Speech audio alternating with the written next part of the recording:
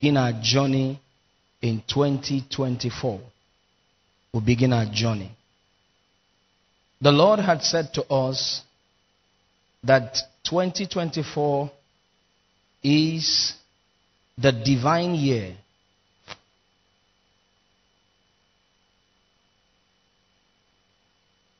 And divine had to do with anything that has to do with God. He told us during the crossover service that the word divine had been abused, misused, and misrepresented in the earth. That you find that word being used by many people on things that are very relevant, very sensual, very earthly, and very worldly. Some events and some places where such words are not supposed to be found are places where the word had been used. So we looked at all of that during the crossover service. He told us that the word divine has its root in God. When you use the word divine, you are saying that it is God. Do you remember? It is God. So, but he told us that this year, what we are going to have in the class of the divine is that it's going to be a year of divine transformation. So that is why we first place the word divine ahead for you to know that it is the year of God. Then secondly, we now bring it down by saying it's our year of divine transformation. Because when you say divine, you're saying God. So when God comes in your 2024, what are you expecting him to bring? And that's why he told us, what I will bring for you in 2024 is transformation. So it's a year of divine transformation. But first, it's a year of the divine. It's the divine year. It's the year of God. All you are going to see this year is God and his attributes. It is going to be God all through. You see, when Mary was told that she was going to have a child, she asked the angel, how do you think this is going to be possible, seeing that I know not a man? Which means, humanly speaking, it was impossible. And the angel said to her, it says, the Holy Ghost shall come upon you, which means God will come in. The impossible things of this year will be carried out by God. When you are going, all it needs from you is to be conscious. To be conscious of this truth. To be conscious of this reality. That when you are going for an event, you're going for a contract, you're going for your business, you're going for exams, whatever, all you need to do is to be conscious that this year is all about God. It is God that will happen this year. It is not you. It is not your family. That's why he said, it is not going to be by might. It's not going to be by power. It's going to be by the Spirit. And that Spirit is the word divine. Because the Spirit of God is divine. Praise God. Lift up your right hand. Say, it's my year of the divine. Say, I will see transformation. Amen. So, in the month of January, this January, I'll begin to show you steps into. And that's why we're not going to be in a hurry. Show you steps of how to accomplish what God said in this year. You know, many of us have had terrible and bad experiences. For some of us, last year was not a memorable one, was not a good one. It was something you want to quickly forget in a hurry. Because there were many things that happened to you. You know, I'm a believer in the school of thought that God is never partial and his treatment over our lives are good. You see, when you find a believer who is going through a very tough time or is going through tough situations or some things are happening to the person, and the person keeps crying and asking God, but God, where are you? And it looks as if God is not showing up. There are a couple of things that God begins to show to the person. For instance, maybe in the course of your affliction, you now began to learn how to pray for 2 hours. You have never prayed for 2 hours before. But when affliction came, you started praying for 2 hours. You started seeking God and praying for 3 hours. You mandated yourself that every Friday you will fast till 6 p.m. Something you never did before, prior to the affliction. But now, you started carrying it out because of the affliction. Now, let's assume that it was your uncle, or your auntie, or your daughter, or your friend that you were praying for. And you began to stretch forth yourself in fasting every Friday or Thursday, and you pray for 3 to 4 hours every day. Eventually, God forbid, maybe the person died, or you failed the exam, or they didn't give you the visa, or the contract finally did not come. You know, you cry and say, with all that I have done, the thing still did not work. But something you don't understand is that thing you went through has left a mark on you. That even after that affliction has gone, maybe it didn't turn out the way you wanted, but it has left you with an option, with a very good degree of spirituality. After the whole thing, you now learned how to pray for 4 hours. You see that in the end, God won. Because some of you may not understand what I'm talking about. Life is still very beautiful for you today. You are eating bread and you are putting butter. Then you got married.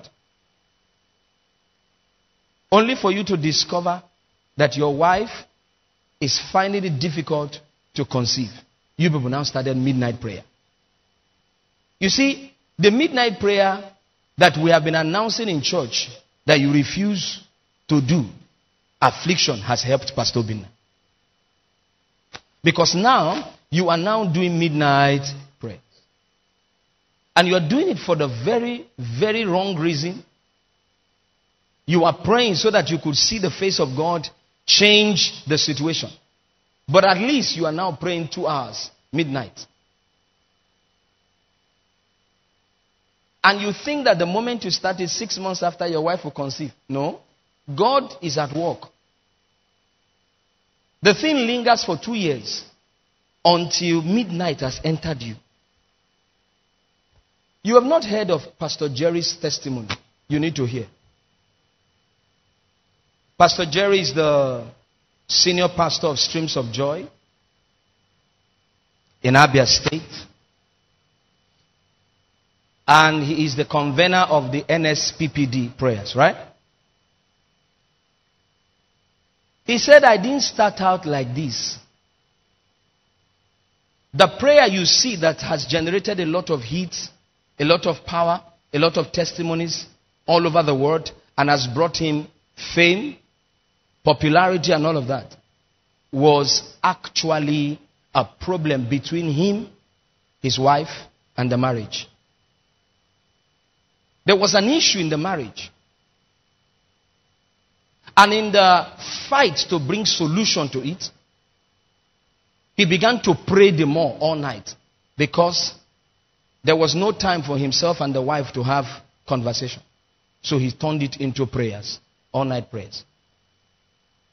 It was in that mood of praying for years, not like 6 months, for years, that the wife finally succumbed. Things changed. And that thing birthed a ministry of prayers online. Then, people started connecting. Then, there was lockdown. So, he carried that ministry and that fire. Instead of sitting at home, let us now begin to pray. Then they started praying. Then, the thing blew to what you have today. But that was not how it started. I tell people, sometimes you go through certain affliction, but you do not know that in the midst of your affliction lies a ministry. You think that all God is interested in is just to give you a breakthrough or a break forth in your business area. No, sir. There is more to that thing. God has a blueprint. God has a plan. It is in dying the more you stay dead.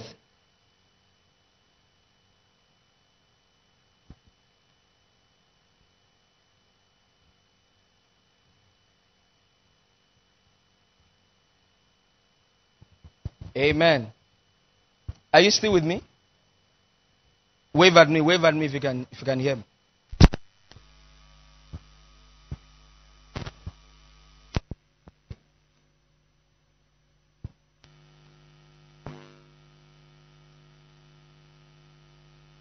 Praise God.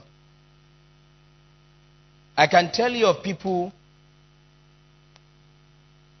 who got into the healing ministry because they lost a loved one.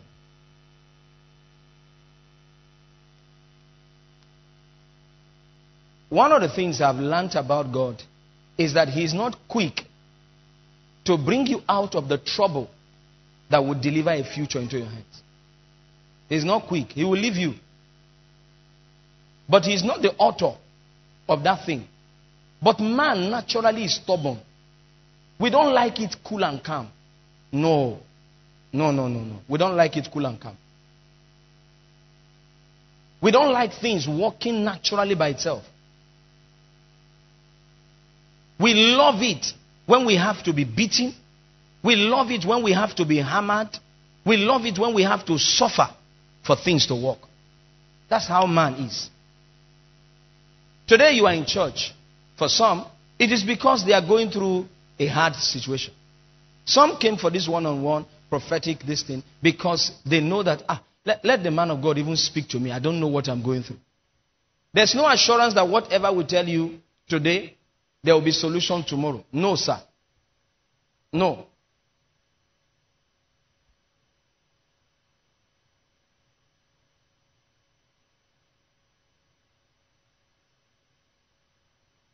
A man of God, you find people on social media. They say that ministry, there's a lot of testimony. The testimonies they show you are the ones that the people have received. There are others too that didn't receive that they prophesied to. Because if we have to announce the ones that didn't receive, nobody will go there. You didn't get what I said.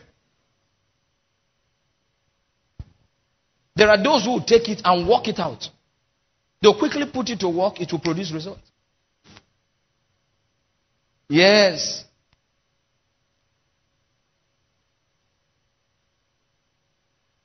So maybe you are here and things are really hard.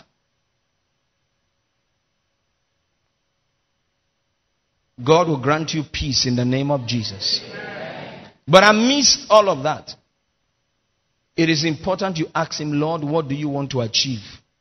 What do you want me to see also? What do you also want me to see? What do you want me to see? Because there's something He wants you to see.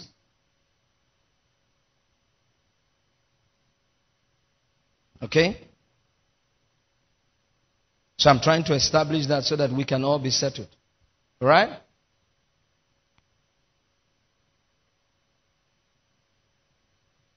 How many of you want to see God in 2024?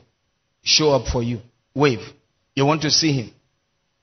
No, now, wave well.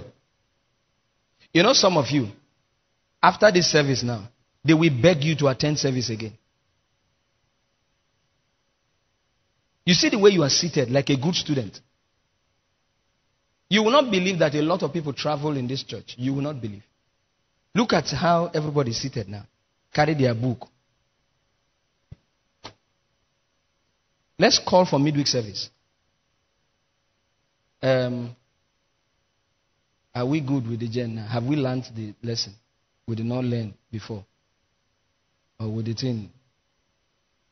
If we need to learn, let's carry our jota. All of us go there, sit down. Let them teach all of us together. Because I said it when they brought this thing and said, this whole thing that is touch button. Let us not go and bring somebody that will touch the one that will touch. And the church will catch fire. It's better you sit down and learn it. Because the other one you can lift the switch. Can press this one. This one. Amen. So I want to see God in 2024. I want to see Him show up for my children in the exams. I want to see Him show up for my husband. I want to see God in 2024. I want to show you. The title of my message is How to See God in 2024. Write it.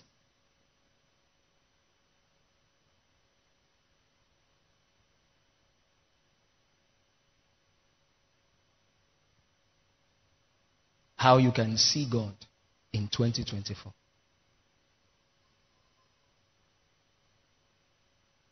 Write this thing I want to say now. Pastor Obinna is not your problem. Write it. Write it. Write it.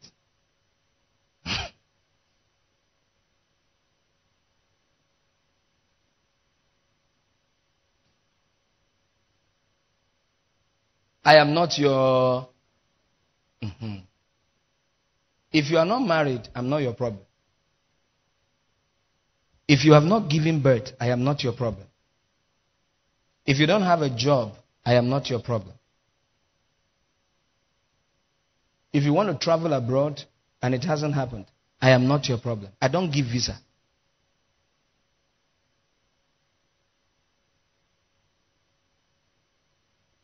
So who is the problem? You. It's you, of course. So I'm going to show you.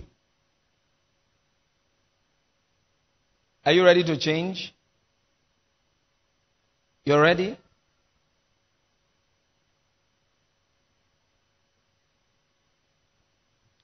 Pastor Hope, this one you're looking at me. I am nobody's problem. You came to church, right? I also came. You want to receive from God, right? I also came to receive. Brother, you want to receive from God? That's why I came too. That's why we all came.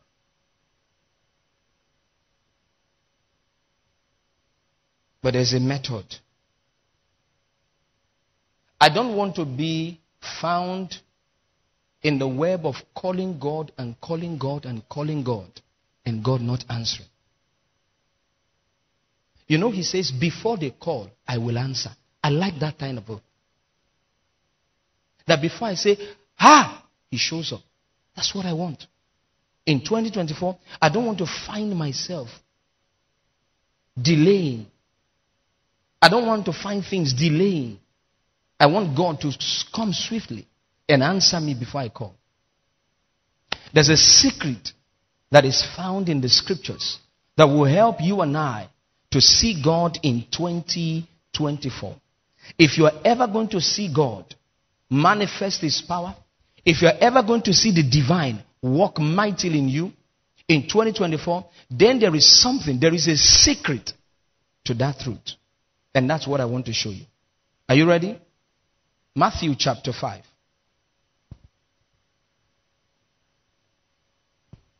Matthew chapter number 5.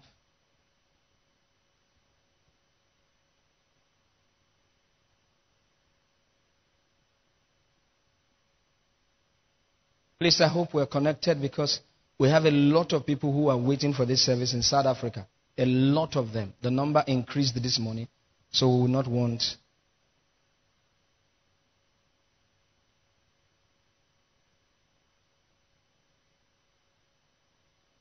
Matthew chapter 5 and verse number 8. Read from your own Bible while they sort this out.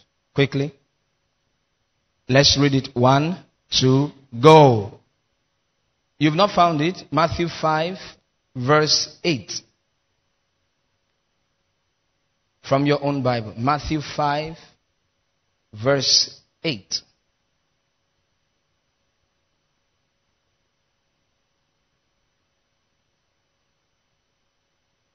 Have you found it? Now let's read together. 1, 2, go. Blessed are the pure. Is it that you don't have Bible? Or you don't know how to read? Don't look at me. Look at your Bible. Read from there. Stop looking at me. You have seen me. If you don't have Bible, don't look at me. Be looking on the floor. Read 1, 2, go.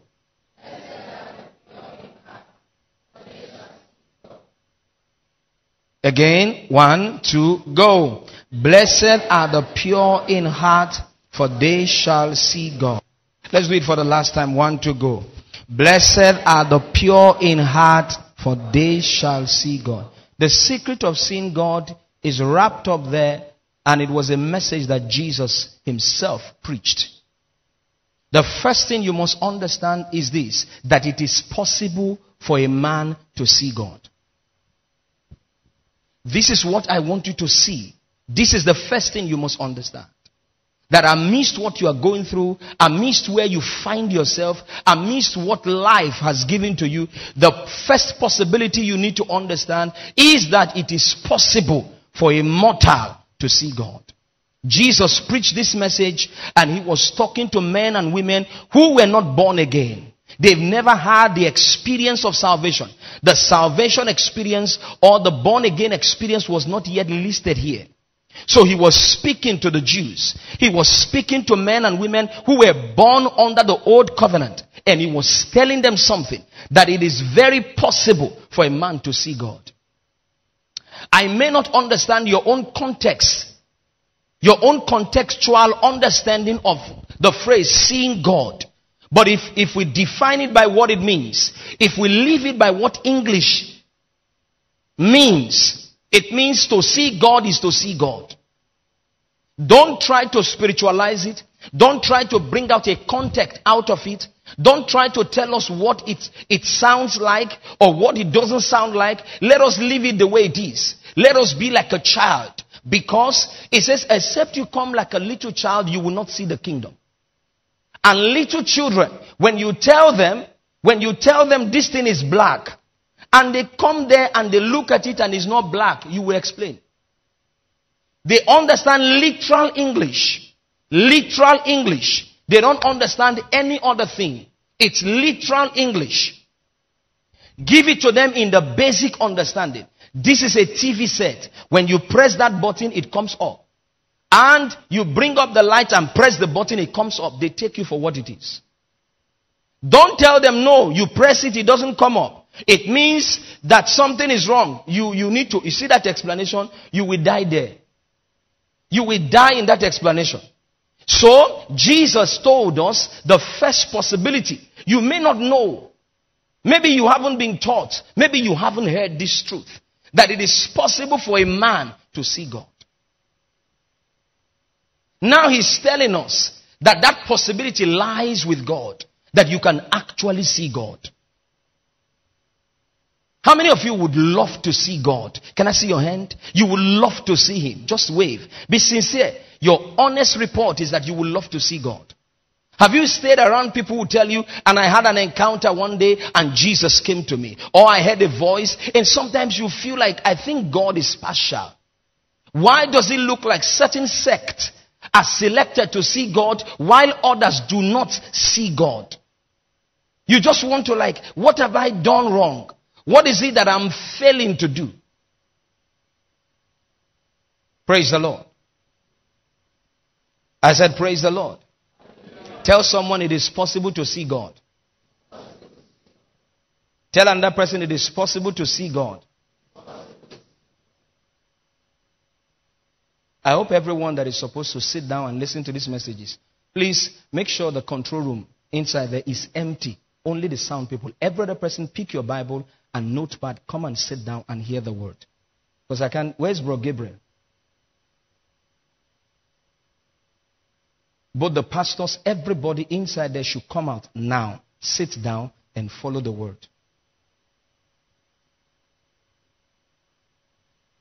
Praise God. I don't want to look for anybody. Should I look for you and I don't see you, you receive a curse. And I mean it. Just sit down. So it is possible to see God. Very possible to see God. I want to see him is my ardent prayer. My humble prayer before God is that I want to see you in 2024. And now, I look at brother A. He has an experience. How he fasted 50 days. And finally, the day he was about to die, God showed up. I saw another sister who did not use the same format of fasting for 50 days. But she was in dire need and she cried out to God. And God heard and showed up. Another person told me how that he went or she went to the motherless baby home and helped the poor. And that night God showed up. I read and I was told how that Solomon offered sacrifice of 1,000 and God showed up. All of these things now, they are about 4 or 5. Which one should I practice that will give me access or that will qualify me to see God? Because I truly want to see him. Should I practice the 50 days of fast or should I offer 1,000 burnt offering? Or should I go to the motherless baby and help the poor? Or should I sit down and allow my mother die so I can cry out and God will show up? Which should I practice? Because all of these things are personal experience. They are not doctrinal. You didn't hear me. They are not principles laid out in the scriptures. They are just the experiences of men. And you can't use the experiences of men to know God. You can't teach your personal experience. It's not permitted. They are not permitted. So what do I do? Because I tried what Sister A did, Brother B did. I tried all of that and nothing gave me the result that I wanted. Then I fall short and I see that it's as if God wants to show me something else different from what he has shown them in the word. What is it that I need to know in order for me to see God? What do I need to know? But thank God for the scriptures. Thank God for the word of God. Thank God for the solace we have in the scriptures. Thank God for the truth that is written in the Bible. Thank God that the principles of God are here written and they are here and amen. They cannot be raised. The word of God is settled in heaven, the Bible says. And God cannot lie. The Bible tells us God is not a man that he should lie. If it's written, it means he has vetted it. And says, whatever your situation is, whatever you are going through, if you can find me in this, you will find me. And I want to know what that secret is, so I can trace God. I want to know what that secret is, so I can find God. And Jesus came and began to preach the sermon that is called the Sermon on the Mount. And what he said was this: blessed are the pure in heart. So the man who fasted for 50 days saw God not because of his fasting, but because of the purity of heart. Solomon that offered 1,000 burnt offering saw God not because of his offering, but because of the purity of heart. The lady that cried in their need of God saw God not because of anything, but because of the purity of heart. Are we live now?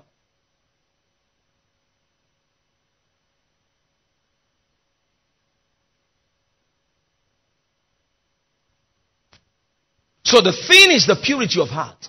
Blessed are the pure in heart, for they shall see God.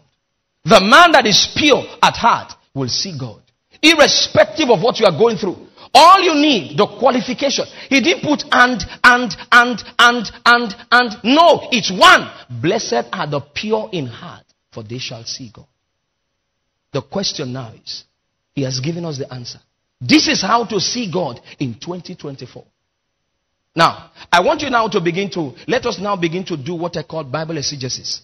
Let's begin to remove and extract, put this and add this. Are you with me? Everything, our definition of the word divine is that everything that has to do with God is divine. So, take out the word God in that context and put the word divine. You will see that the only way you will have an encounter with this divine God is by carrying a purity of heart. Blessed are the pure in heart, for they shall see God.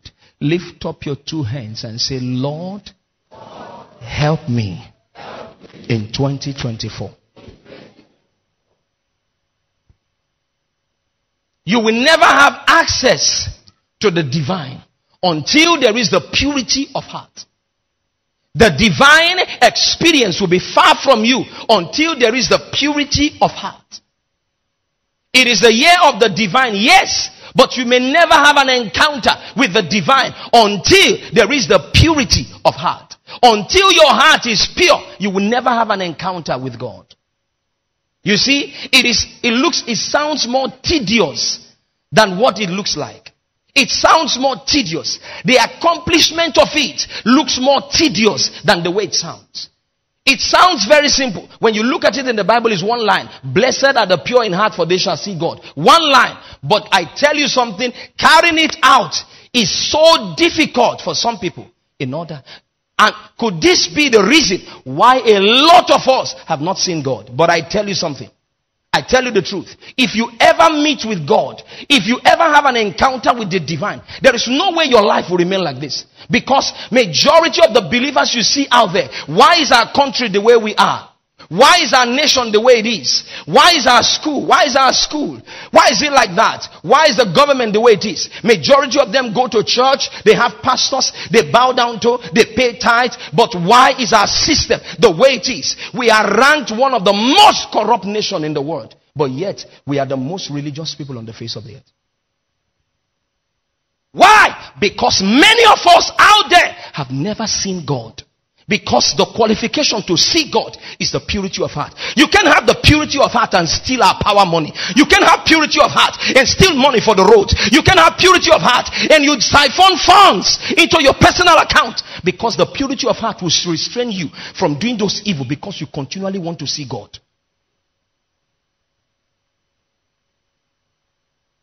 So we have bunch of people who go to church every Sunday and attend midweek service. We have bunch of believers who go to church. We sit down in the church. We walk in the church. But do you know one thing? Majority of us have never seen God. We've never had an encounter with this God. Because the qualification is so far from us. Even though it sounds so simple. Blessed are the pure in heart, for they shall see God. I've been in church 20 years. I've been in church 30 years. I've been in church 25 years. Could this be the reason why some leave the church only to become a blogger to attack the church? Because you cannot attack the God that you have seen. You didn't hear me. You can't attack the God you see. So you are a blogger writing about the church, speaking and looking for the errors of the men of God. It simply shows you are carnal. You haven't seen God. Because you cannot see God and write against God.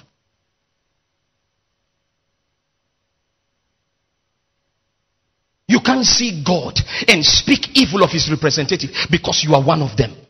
For every time you write, I want you to know that your name is also included.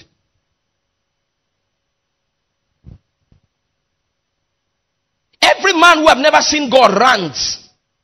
I repeat that again. Every man who have never seen God will rant. They keep ranting. Look at Job. He was ranting. Where is God? Show up. He was ranting. Job, the Bible, chronologically, the book of Job is the first to be written. That book was older than the book of Genesis. It was the first book to be written. The book of Job is so old. That's why you read the book of Genesis and you never find the activities of spirit written there. Except the encounter that Jacob had in chapter 28, where he said, the Lord is in this place and I knew it not. But you never find activities of the spirit. But that's why the book of Job is the first. You read the book of Job and you find activities of spirit. That the one day the Bible says the sons of God were gathered and Satan came. How did he come? Who gave him the access? to come? How was he able to find his way to the presence of God? That guy Job was writing. He was questioning God. That guy hadn't seen God. He hadn't seen God. And finally, when God showed up in chapter 38, he says, who is it that darkened knowledge without knowledge? Who is he? Who is this guy that is speaking without understanding? Who is that guy? And Job said, Nami. He says, come, let's talk. Come. You have knowledge, right? You can write. You're a blogger. Come here.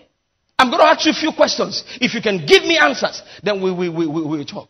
And Job was confident to say, talk. And he began to ask him.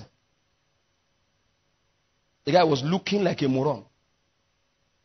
Finally, he said, I have only heard of you with the hearing of the ear. Which means Job's experience and belief system on God was based on rumor.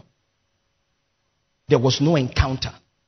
Many of our children that we are raising in church, we are raising them in church. They attend service with us. They are there. They are the future bloggers because they've never had an encounter. They've not seen God.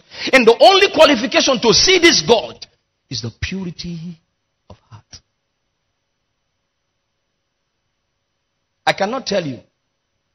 I can't tell you the state of my heart when Jesus walked up to me. I can't tell if my heart was pure. But I tell you something. For the fact that he came. For the fact that he came. Means that there was something. The one who ranks heart has ranked my heart. And he saw something. And he felt if this guy would see me, he would represent me.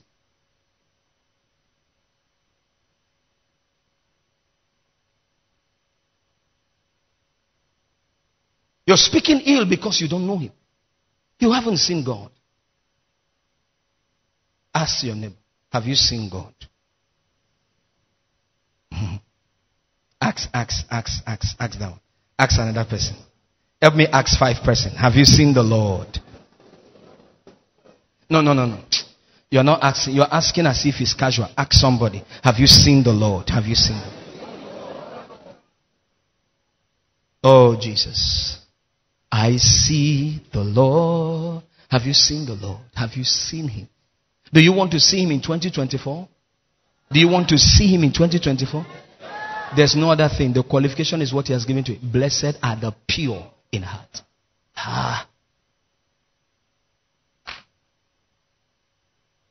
Do you know that? Now, let me shift a little bit from seeing the Lord. Let me come now to pure in heart. Do you know that the Greek word used for the pure in heart, it's also the word that means carrying a clean heart? Do you know that that was why Job prayed? David prayed in the book of Psalms. He said, create in me a clean heart, O God. A clean heart. A clean heart. Can I tell you what it means?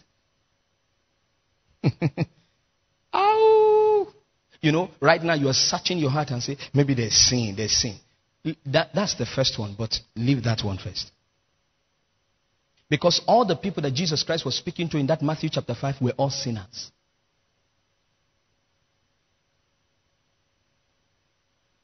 The sin issue was a nature issue. It was the issue of nature. For all have sinned and come short. All, not some. All. Tell your neighbor you are included in the all. Tell another person you are in the all. All have sinned and come short of the glory of God. If it was that issue, if that was what Jesus was trying to talk about, he wouldn't look at the sinners and tell them, blessed are the pure in heart, for they shall see God. Because there were people who have seen God in the Old Testament, and the issue of sin was not dealt with them. Jesus didn't come to take away. He didn't take away their sin before they saw the Lord. Because there was no Jesus in the Old Testament taking away sins. It was in the New Testament that John in chapter 1 says, behold, the Lamb of God, which taketh away the sins of the world. Do you know that when Adam sinned, God came and covered them? That means their sin was covered. In Psalm 32, the Bible says, blessed is the man whom the Lord does not impute. Are you with me? It does not impute sin. It covers But in the New Testament, God does not cover. He takes away. The first Adam's sin was covered. The second Adam came to take away. And we are not cleaved to the first Adam whose sin was covered. We are cleaved to the second Adam whose sin was taken away. Lift up your right hand and say, my sins have been taken away. My God. Listen, you can have your sins taken away, but you don't have the purest of heart. Oh, Jesus.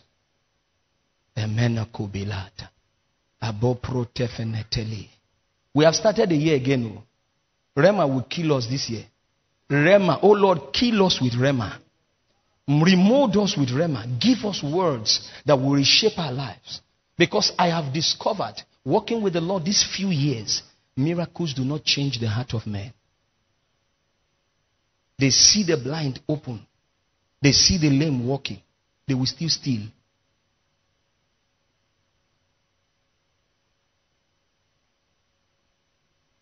A testimony that shook me was the one, something happened in Christ Embassy that Pastor Chris was announcing he gave. I was shocked. A man came in there on a wheelchair, driven to the healing school. And the Lord looked down on him with the eyes of mercy and healed him. And the guy stood up and praised God and became a member of the church. And the man of God felt that since you went through the healing school, you know the experience of sickness. You know what it feels like to be sick. I feel that if you walk in the healing school helping sick people, it will also help your ministry. They never knew that the mistake they made was bringing that guy to the healing ministry. The moment that guy got to the healing school, he saw an open door. For him, the sick people was an open door, a means of enriching himself. You see, he's in church, he's in the house of God, but he doesn't know the God of the house. He began to siphon money from these people. He would tell them, the man of God cannot heal without my permission. Give me money, I'll put you in the line. And this thing was going on. Until one day the Lord said, look inward. And they saw this brother. Why did you do this? You see, that's exactly what happened to Ananias and Sapphira. Until certain things happen, the fear of God will not come back to the church. That's why I said you can know the Lord but do not carry the purity of heart. And therefore you can be in church for 20, 30, 50 years and not see God. So the qualification is what Jesus said. Am I making sense this morning? Or are you bored? If you are bored, just tell me, sir, I want to go home, I'm bored. In fact, even if you are bored, you will hear me. Sit down here, you will hear it. Because the person that carries the trouble is me. After service, sir, pray for me. My landlord won't kill me. So you need to hear this thing. Amen? Hallelujah. You need to hear. So I want to see God. He says, blessed are the pure in heart. Now, let me give you the simple equation. It's very simple. The word pure in heart as used there, watch this now. Blessed are the pure in heart, for they shall see the Lord. The Lord, they shall see God. That means they shall have an encounter with the divine. The qualification for having an encounter with the divine is the purity of heart. What is the purity of heart? Is the transformation. No transformation, no God encounter. Until you are transformed by heart, you are transformed in your heart, you will never have an encounter with the divine. A heart transformation will give you an encounter with the divine. Blessed are the pure in heart. That means God wants us to have the transformation of heart.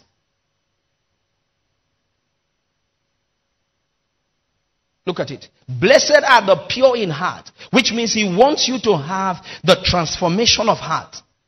If you are going to see God this year, your heart must be transformed. There is the transformation of the heart. That will grant you an encounter, access into the encounters of seeing the divine. Glory to God.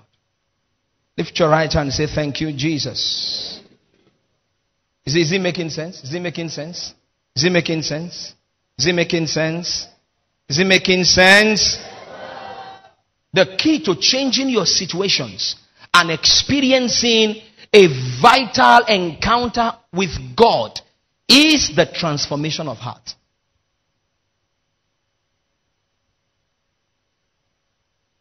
If you can have a transformation of heart, you will see God. Now, the heart is very broad. Very broad. Very broad. When we talk about the transformation of the heart, I will show you what you will see there. Number one, write this down. When Jesus talked about blessed are the pure in heart, I said he's talking about the transformation of your heart. When you have a transformed heart, this is where it's going to touch. Number one, there will be a mental transformation.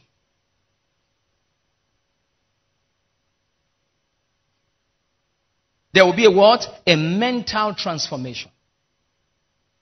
Listen, our society will remain the way it is until we begin to touch the mental aspect of every human person.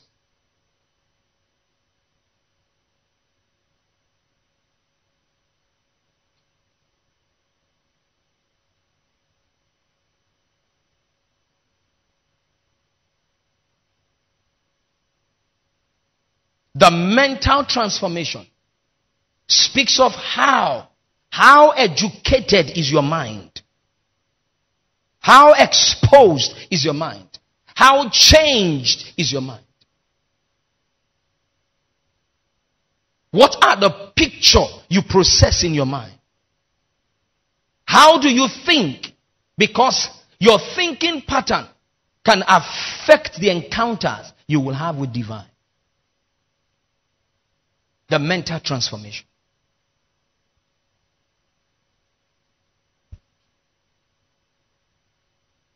The mental transformation.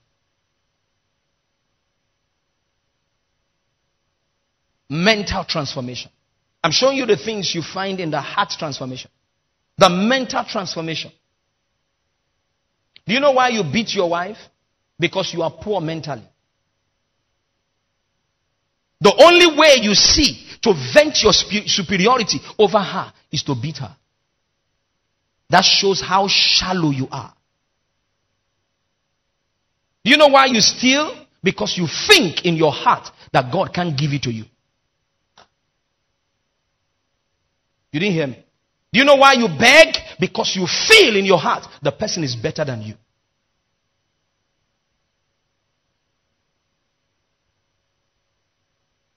So you resolve to begging. You resolve to stealing because you feel God can give it to you.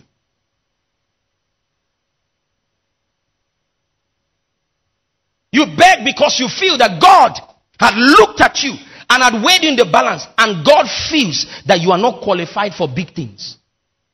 That you can't be a giver. All you need to do is in the class of receiving. Receiving is different from begging. I receive, but I don't beg. There are people who beg, who receive because they begged. And every beggar does not get what he qualifies for. You get what pity gives you.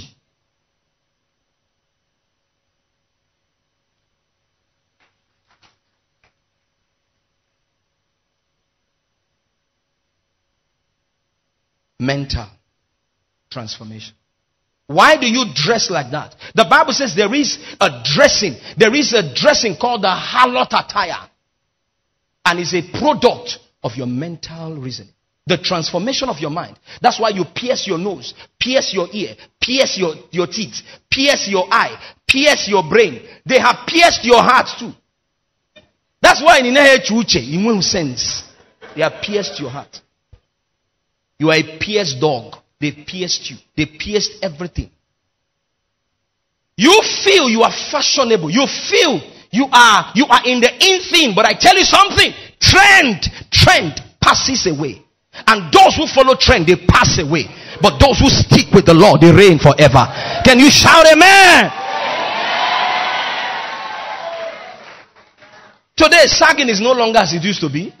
Because the saggers are tired. Do you know why? The saggers have retired. Many of them now, the saggers are fathers. And now in their being fathered, they are fathered bastards.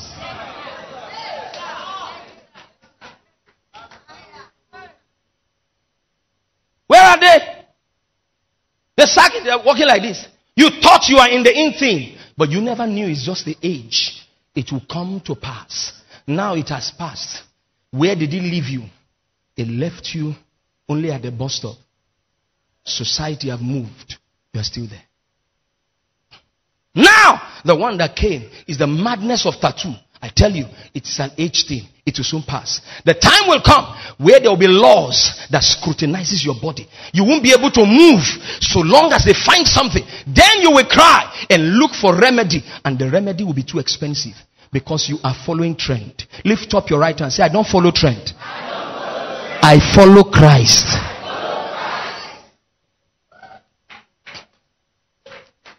You know the kind of messages you get? Oh, don't clap. You don't hear this kind of messages in the church. Men of God who preach that, people stay away from them. No. They say, come the way you are. I'm not saying you shouldn't come. I never chased you out when you came. I'm telling you that you were stupid once in a while. There was a time you were very stupid. And that brought about the generation of your mind. Look at the way you reason. Who sold that idea to you? Who told you you should put on a trouser and drag it down? Who told you that that's the in thing? That is an act of irresponsibility. And it is not fashionable. There's no fashion there. That is a shame. It's a disgrace. There's no act. All of you that like those trends. Tell me the truth. You have a daughter, your first daughter, and the man who wants to come marry her came sagging. No, don't shake your head. How will you say, wow, what an in-law? What an in-law.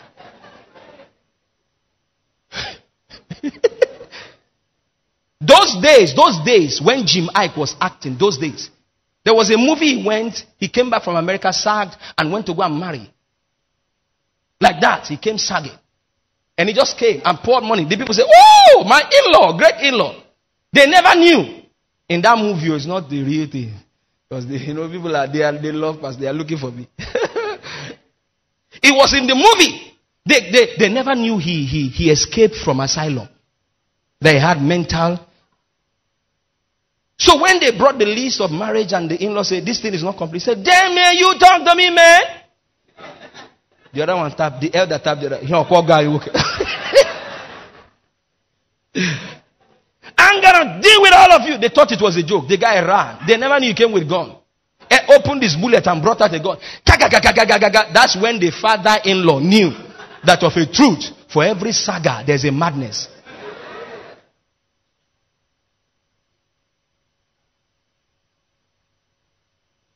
You got a federal appointment to meet with the president and you sag. It's not possible. If you can do like that,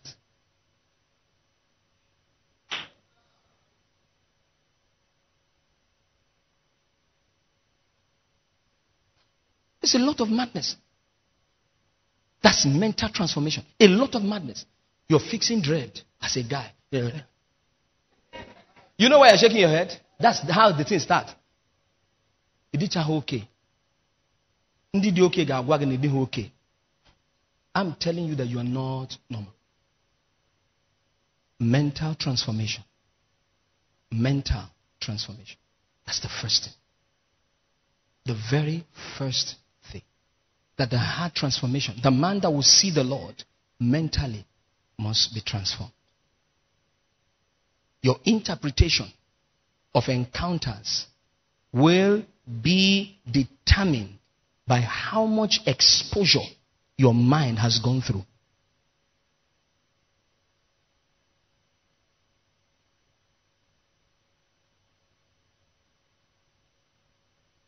Yes.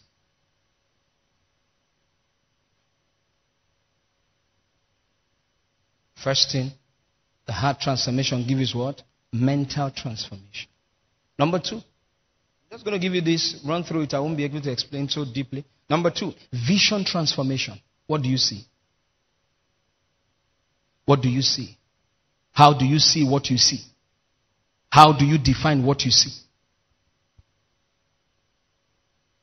When the mind is not transformed, the vision will be blurred. You can't give proper definition to what you see. God asked the prophet, what do you see? He kept asking, what do you see? And he would tell him, you see right. You see right. Jesus healed the man. He said, do you see? The guy said, I see men as trees. I see men as trees. The Bible says he laid hands again on him. Then he corrected his vision.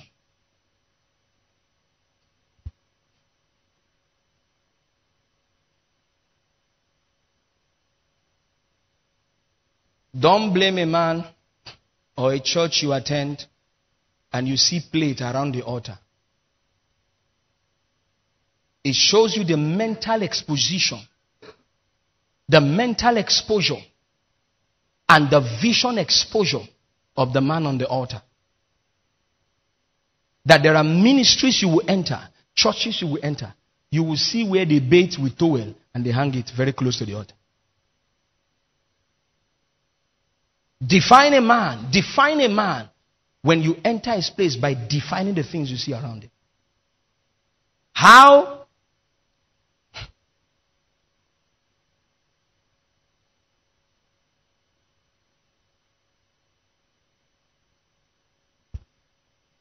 There are leaders you catch on Saturday morning with boxers around the street. Don't argue. Don't argue. Don't argue. You know why? It is the vision. The problem is the mind. It's the mental. They need a mental transformation. How can you wear boxers and you are free to stroll? You say, I just want to go buy a car for that place. They know they buy them with trousers. It shows the level of transformation that you have gone through. You see a lady, she wants to buy something there, and she claims to be a leader or a worker in the house, and she just wears top, and there was nothing. There's no bra, and she just goes.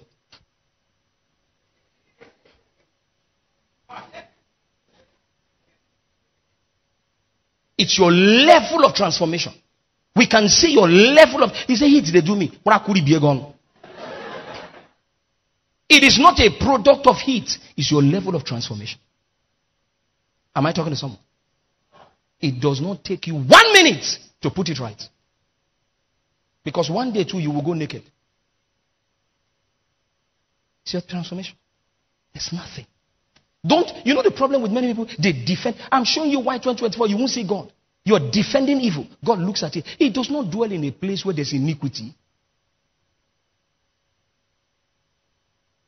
You've not brushed, you are going to Oshodi.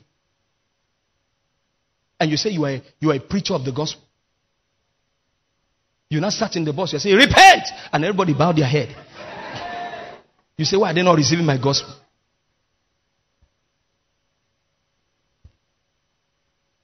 I hate it when things are not done the right way. I hate it when I don't see excellent. I hate it when I see death. I hate it when I see sand. I hate it when I see disorganization. I hate it when you are not organized. I hate it when there's no structure. I hate it when there's no line. Line upon line. Precept upon precept. That's how we learn.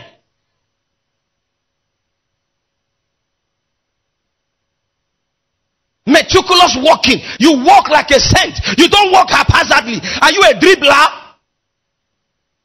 And you want to see the Lord, you can't. The mental transformation has given birth to your vision.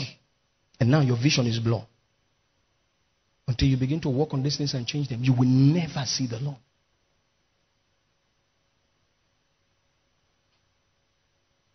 And you see everywhere is quiet. Nobody's talking to me again. Because this one hit all of us.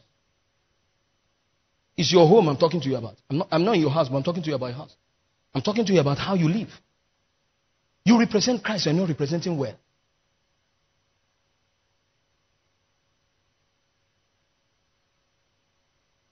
We just live anyhow. You want to see the Lord? It's only in worship we cry.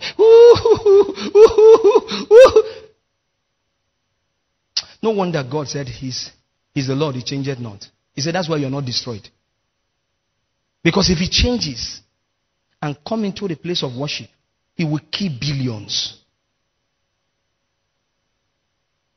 Number 3, sight transformation. What do you see? There are people who have zeroed themselves that they can never amount to anything this year. It doesn't matter the message they hear. Their helper died in 2023. So they will tell you there's nothing.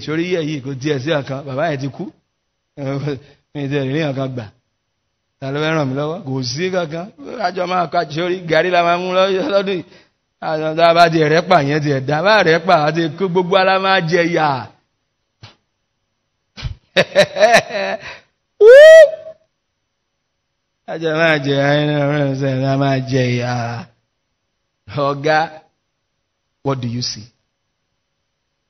I see a glorious 2024 for me. What do you see? What do you see?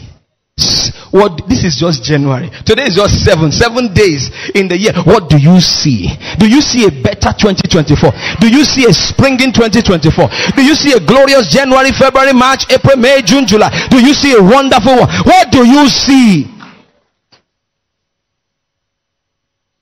If you go to read and listen to the news, I tell you, you will retire to the village. Don't listen, don't read that thing. Leave them. Because I've already told you what the year is going to be like. Therefore, don't read. They are using you to play tete. Fuel is 1,260. I come in as a president and I bring it to 900. Oga, who they deceive you? This was the original plan. The 900 is for two months. I saw it 2 months, 22 days. It will now come back to 1,000. Oga, there's nothing I've told you before, so don't read it. Follow what I'm telling you. You get men where they see tomorrow. Make I show you something. Leave these people. You will prosper even if they make it 2,000. The divine will come in. The divine will come in. The divine will come in. When God steps in, every other obstacle will keep short.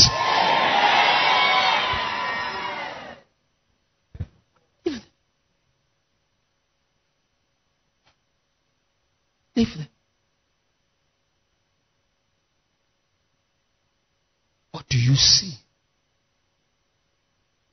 How do you think? What are your visions? What do you see?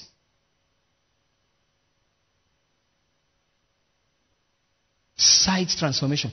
We need to change the way we see and the way we look. We need to change them.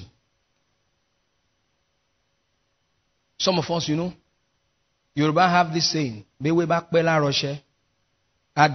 poverty, when you are swimming in poverty for too long, when they show you the light of prosperity, you reject it. You say it's a lie. It's not possible.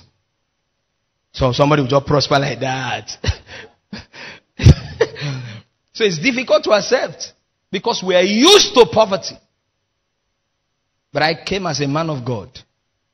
And I came to tell you. The Bible says by a prophet he brought them out. Not by the president. You didn't hear me? Not by the president. By a prophet he brought them out. I bring you to a wealthy place. Just follow me. So we have the heart transformation that gives birth to the mental transformation, gives birth to the vision transformation, gives birth to the sight transformation, and finally it will give birth to what? Your confession transformation. What are you saying? How do you say them? Look at what you have been saying since. Things are very hard. Ilule.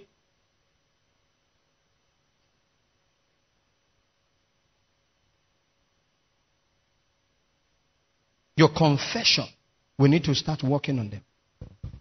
Romans chapter 12, verse number 2.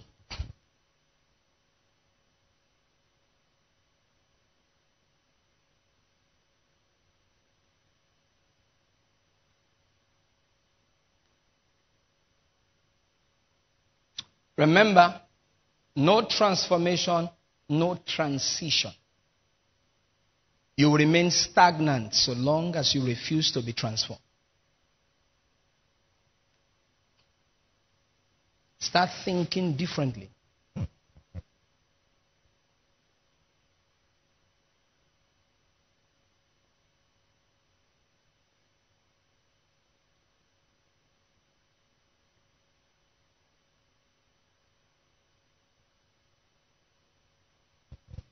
Thank you, Jesus. And be not conformed.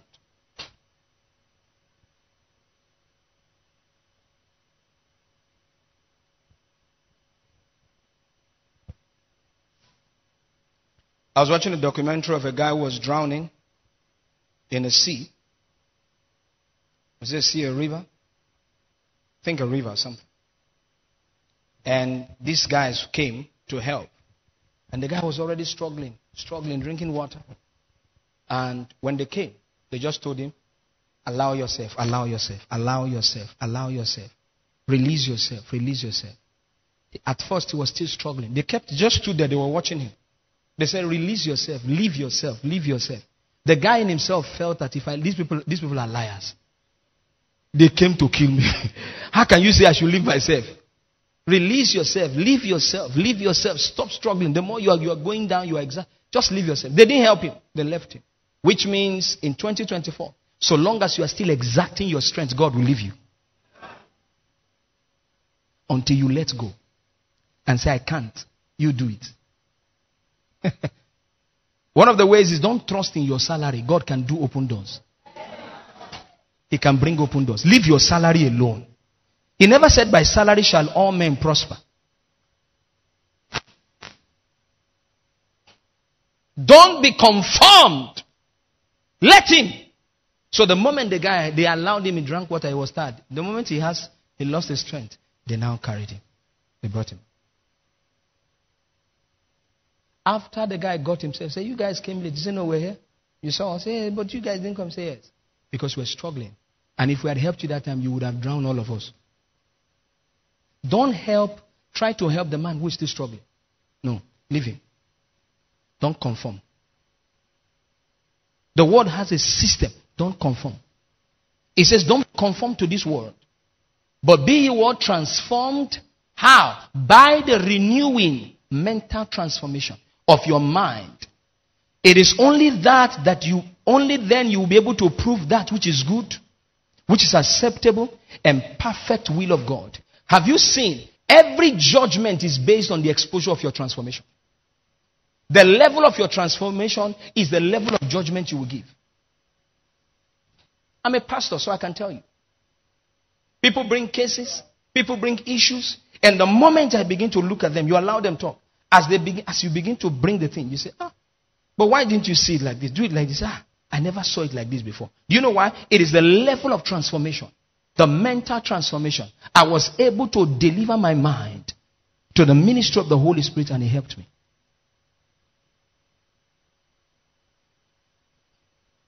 Your judgment and your answers is a result of the level of transformation, mental transformation you have given. Because that is where your answers will come from. It is what you think you answer. It is only children who don't think before they answer. Paul says, when I was a child, I talked like a child. But now you have put away childish things. You now think before you talk. But as a child, you talk only to think later. And your level of thinking is the amount of transformation that has gone there. So you will give a wrong answer, a wrong judgment, if what you think here is wrong. If you are polluted here, your answers will be polluted. You can't be polluted here and give right answers. Jesus said, whether you make the tree right or what, a good tree will naturally produce a good fruit. You cannot walk on the fruit. No, sir. It is not the fruit that produces the tree. It is the tree that produces the fruit. That's why He told us in John 15:1, I am the vine. You are the branches. You are the fruit-bearing part of Jesus. And the reason you should bear good fruit is because the tree is good. Jesus is good. Jesus is good. Jesus is good. Jesus is good. Sin will never allow a man give the right judgment. When you dwell in sin for too long, it's a blocker of eyes. It will blind you. It will blind your eyes. You won't see. Because she's your mother's friend, or because she's your ex-girlfriend, you will give verdict, judgment that will support her, so that you win her heart again. Heart that is won. Are you with me? It takes strong, matured, disciplined mind to give the right judgment, irrespective of who. This should be our life in 2024.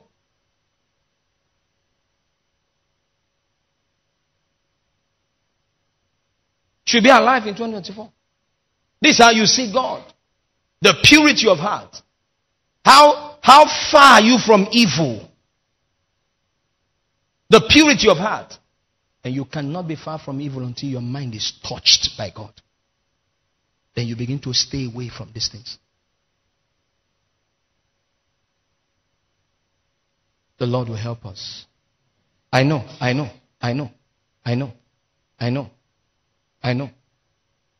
that I want to have an encounter with the divine. But what he's looking at is here pure?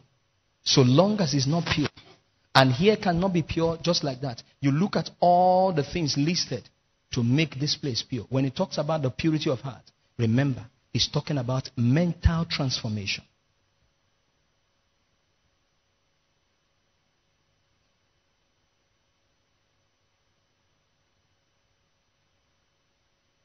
Why? There's certain clothes I can't wear. Not because they are not good. My mind is too transformed to succumb to such clothes. No. I've passed that level. I can't succumb now to wearing it. My mind is too transformed.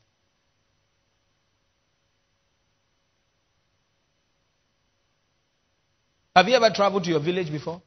From Lagos? If they give birth to you here, and you've never traveled and you are probably 18 years, 20, and you travel to your village for the first time, maybe Xmas, your parents took you. The people in the village, there's a way they'll be looking at you.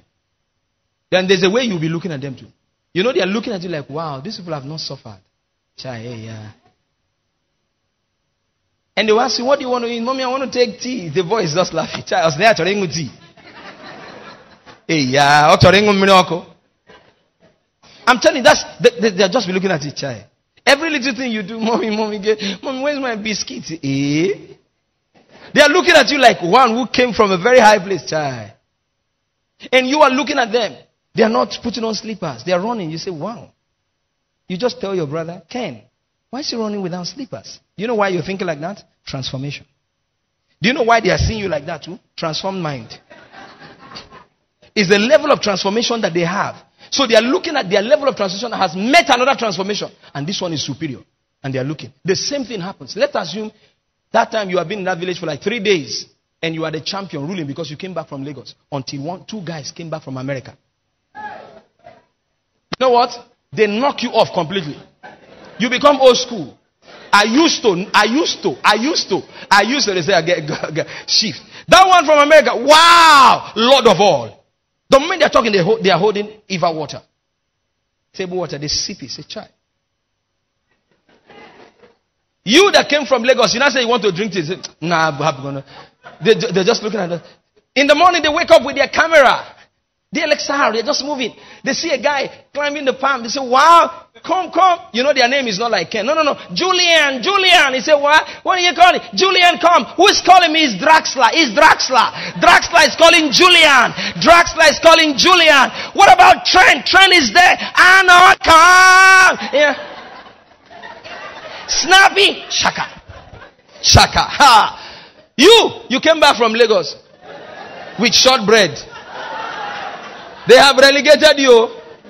Come and see people who came back with camera. The other one came out with camcorder and is videoing. You're talking, say, just stand like that, just be talking. Wow. It's a masquerade. Anna, Trent. There's a masquerade. Wow. They just go there. Woo! Look at the masquerade. They just come. Cha! They don't video masquerade. Oh, what's he saying?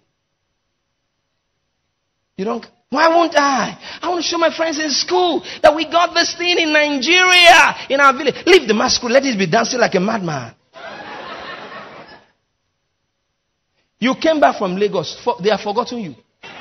Now, in their mind, the one from America, in his mind, all of you from the Lagos, from the village, all of you came from the village. You are trying to say, no, I came from Lagos. Oh boy, level of transformation. Transformation get level. American transformation, they higher than Lagos transformation. Now, we don't have an American transformation. He says, don't be conformed to an American transformation. Don't be conformed to Lagos transformation. Be conformed to kingdom transformation. Give me the amplified. There's a kingdom transformation. That means when we show up, we are of them that know God. Thank you, Jesus. Oh, glory to God. Thank you, Jesus. Do not be conformed to this world, this age, fashioned after and adapted to its external, superficial customs. Because they drew tattoo, you drew. They pierce, you pierce. They dance naked, you dance naked. It says, but be transformed. That means be changed by the entire, it didn't say some, entire renewal of your mind. By its new what? Ideas. And its new what? Attitude. So that you may be able to prove for yourself what is good. So when you find a believer who is unable to prove what is good, what is acceptable, and what is perfect, it's because of the level of transformation. No matter how much I pray and say this year will be good, if you don't have a balance, the year might turn out not to give you what you want. And you think it's God, it's because you never created a balance. There's something called the perfect balance from Scripture. And we need to understand that. If you still go about breaking coconut with prayer this year, they will drink garri on top of your head. Thank you, Jesus. Thank you, Jesus. I say thank you, Jesus. Glory to God. Glory to God. Glory to God. Glory to God. Surely I will have what the Lord says I will have. Surely this year you will have everything that the Lord says you will have. So I've shown you how. Now how do I build this? All of this transformation, how? How? How? How? What is the material given that will help me achieve all of this transformation? The Word of God. That means this year you must expose yourself to the ministry of the Word like never before. You must. You must. You must. Thank you, Jesus. Thank you, Jesus. Thank you, Jesus. Some of you who have made up your mind not to attend midweek services this year, you have told yourself there are some services I will not attend.